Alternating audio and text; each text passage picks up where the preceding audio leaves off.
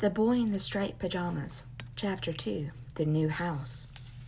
When he first saw their new house, Bruno's eyes opened wide, his mouth made the shape of an O, and his arms stretched out at his sides once again. Everything about it seemed to be the exact opposite of their old home, and he couldn't believe that they were really going to live there. The house in Berlin had stood on a quiet street, and alongside it were a handful of other big houses like his own. And it was always nice to look at them because they were almost the same as his house, but not quite. And other boys lived in them who he played with, if they were friends, or steered clear of, if they were trouble. The new house, however, stood all on its own in an empty, desolate place, and there were no other houses anywhere to be seen, which meant there would be no other families around and no other boys to play with, neither friends nor trouble. The house in Berlin was enormous, and even though he lived there for 9 years, he was still able to find nooks and crannies that he hadn't fully finished exploring yet. There were even whole rooms, such as Father's office, which was out of bounds at all times, no exceptions, that he had barely been inside. However, the new house had only 3 floors, a top where all 3 bedrooms were and only 1 bathroom, a ground floor with a kitchen, a dining room, and a new office for Father, which he presumed had the same restrictions as the old one, and a basement where the servants slept. All around the house in Berlin were other streets of large houses, and when you walked toward the center of town, there were always people strolling along and stopping to chat to each other or rushing around and saying they had no time to stop. Not today, not when they had 101 things to do. There were shops with bright storefronts and fruit and vegetable stalls with big trays piled high with cabbages, carrots, cauliflowers, and corn. Some were overspilling with leeks and mushrooms, turnips and sprouts, others with lettuce and green beans, courgettes and parsnips. Sometimes he liked to stand in front of these stalls and close his eyes and breathe in their aromas, feeling his head grow dizzy with the mixed sense of sweetness and life. But there were no other streets around the new house, no one strolling along or rushing around, and definitely no shops or fruit and vegetable stalls. When he closed his eyes, everything around him just felt empty and cold, as if he was in the loneliest place in the world, the middle of nowhere. In Berlin, there had been tables set out on the street, and sometimes when he walked home from school with Carl, Daniel, and Martin, there would be men and women sitting at them, drinking frothy drinks and laughing loudly. The people who sat at these tables must be very funny people, he always thought, because it didn't matter what they said, somebody always laughed. But there was something about the new house that made Bruno think that no one ever laughed there, that there was nothing to laugh at and nothing to be happy about. "I think this was a bad idea," said Bruno a few hours after they arrived, while Maria was unpacking his suitcase upstairs. Maria wasn't the only maid at the new house either. There were 3 others who were quite skinny and only ever spoke to each other in whispering voices. There was an old man, too, who, he was told, was there to prepare the vegetables every day and wait on them at the dinner table, and who looked very unhappy, but also a little angry. "We don't have the luxury of thinking," said Mother, opening a box that contained the set of 64 glasses that Grandfather and Grandmother had given her when she married Father. "Some people make all the decisions for us." Bruno didn't know what she meant by that, so he pretended that she'd never said it at all.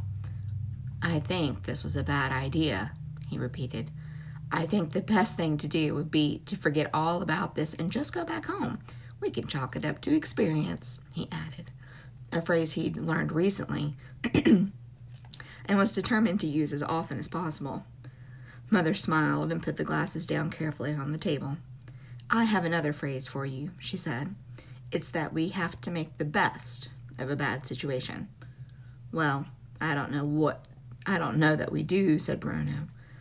"I think you should just tell Father that you've changed your mind, and well, if we have to stay here for the rest of the day and have dinner here this evening, or sleep here tonight because we're all tired, then that's all right. but we should probably get up early in the morning if we're going to make it back to Berlin by tea time tomorrow. Mother sighed. Bruno, why don't you just go upstairs and help Maria unpack? She asked. But there's no point unpacking if we're only going to... Bruno, just do it. Please, snapped Mother, because apparently it was all right if she interrupted him, but it didn't work the other way around. We're here, we've arrived, this is our home for the foreseeable future, and we just have to make the best of things. Do you understand me? He didn't understand what the foreseeable future meant and told her so. It means that this is where we live now, Bruno, said Mother, and that's an end to it. Bruno had a pain in his stomach, and he could feel something growing inside him, something that, when it worked its way up from the lowest depths inside him to the outside world, would either make him shout and scream that the whole thing was wrong and unfair and a big mistake, for which somebody would pay one of these days, or just make him burst into tears instead. He couldn't understand how this had all come about. One day he was perfectly content playing at home, having 3 best friends for life, sliding down banisters, trying to stand on his own tiptoes to see right across Berlin, and now he was stuck here in this cold, nasty house with 3 whispering maids, and a waiter who was both unhappy and angry, where no one looked as if they could ever be cheerful again. Bruno, I want you to go upstairs and unpack, and I want you to do it now, said Mother in an unfriendly voice, and he knew that she meant business. So he turned around and marched away without another word. He could feel the tears springing up behind his eyes, but he was determined that he wouldn't allow them to appear. He went upstairs and turned slowly around in a full circle, hoping he might find a small door or cubbyhole where a decent amount of exploration could eventually be done, but there wasn't one. On his floor there were just 4 doors, 2 on either side facing each other. A door into his room, a door into Gretel's room, a door into Mother and Father's room, and a door into the bathroom. This isn't home, and it never will be, he muttered under his breath as he went through his own door, to find all his clothes scattered on the bed, and the boxes of toys and books not even unpacked yet. It was obvious that Maria did not have her priorities right. Mother sent me to help, he said quietly, and Maria nodded and pointed towards a big bag that contained all his socks and vest and underpants. If you sort that lot out, you could put them in the chest of drawers over there, she said, pointing towards an ugly chest that stood across the room, beside a mirror that was covered in dust. Bruno sighed and opened the bag. It was full to the brim with his underwear, and he wanted nothing more than to crawl inside it and hope that when he climbed out again, he'd have woken up and be back home. What do you think of all this, Maria? He asked after a long silence, because he had always liked Maria and felt as if she was one of the family, even though Father said she was just a maid and overpaid at that. All what? She asked. This, he said, as if it was the most obvious thing in the world.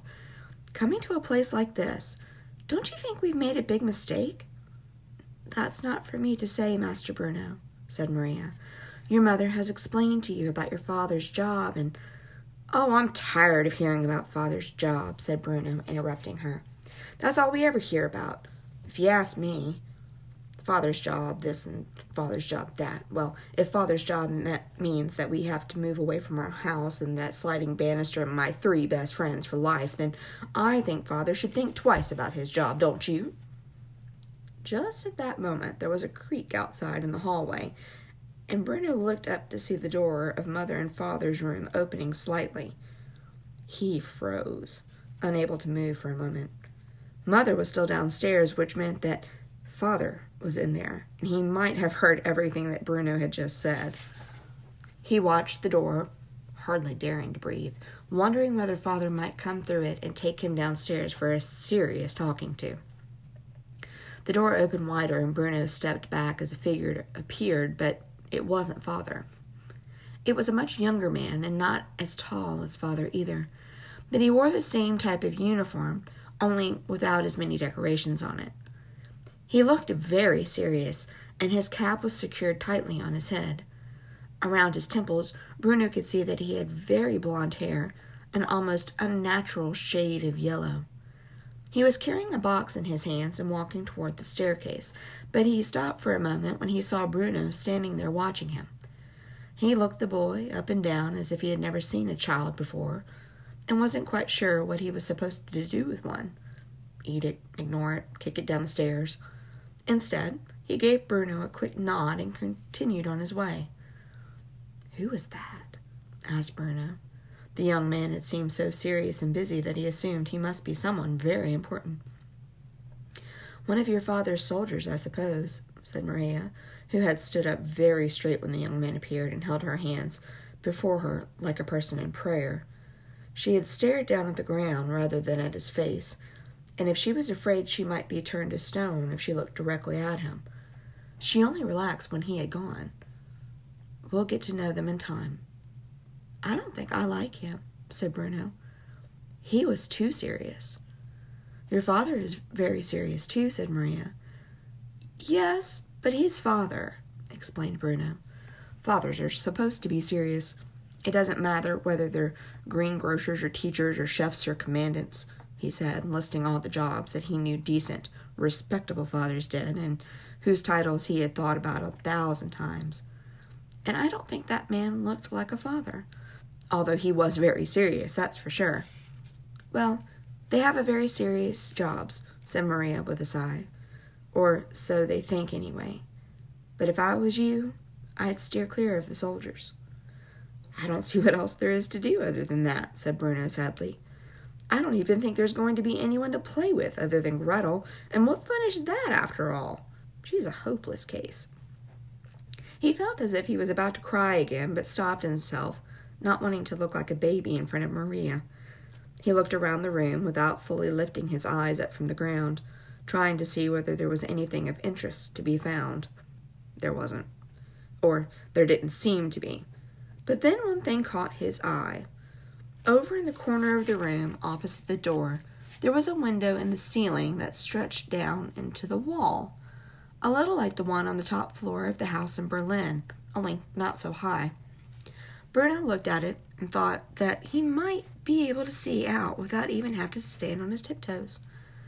He walked slowly towards it, hoping that from here he might be able to see all the way back to Berlin and his house, and the streets around it, and the tables where the people sat and drank their frothy drinks and told each other hilarious stories.